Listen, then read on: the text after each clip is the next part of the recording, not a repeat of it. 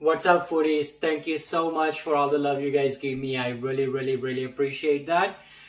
Thank you so much. I'm so sorry I couldn't get a video out for you guys last week. I was just busy with life, so I apologize for that. But for today's recipe, without wasting any more of your time, let's get to making the recipe for you. Today what we're doing for you, we're going to be making some paneer kebab for you. Paneer Seekh Kabab. So let's get to making the recipe for you.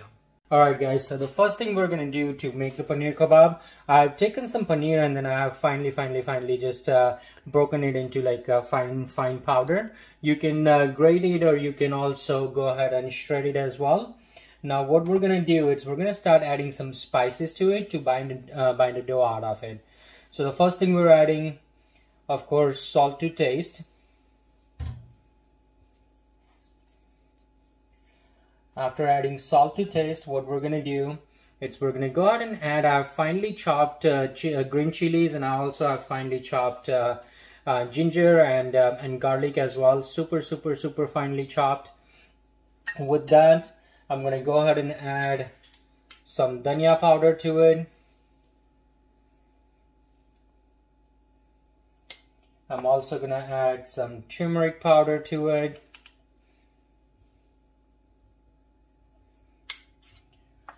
I'm going to go ahead and add some Kashmiri chili.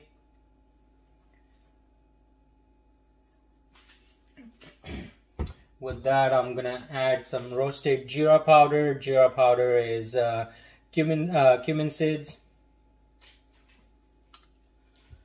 I'm going to add ample amount of chaat masala.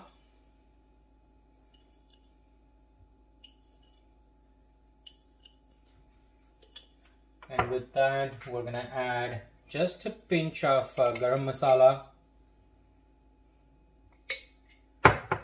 With that, I'm going to go ahead and add some finely chopped cilantro and finely chopped mint leaves.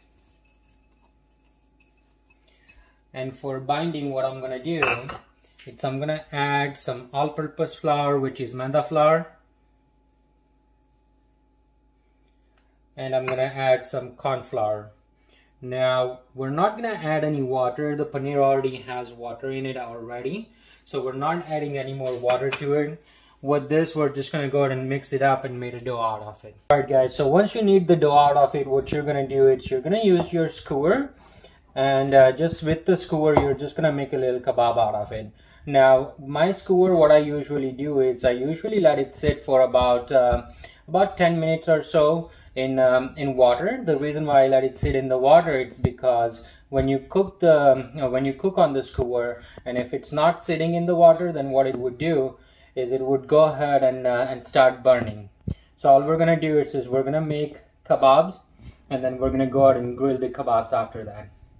Alright guys, so once you make your skewers like that, all we're gonna do is we're gonna go ahead and put the kebabs in a pan like this on a high heat with a little bit of ghee inside.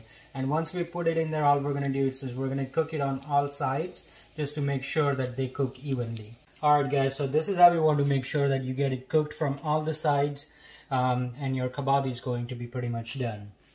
Alright guys, so as you know, the food is ready. I'm not waiting on you. Let me know what you guys want to see me make in the next video. Until next time, I'll see you soon. Have a great day.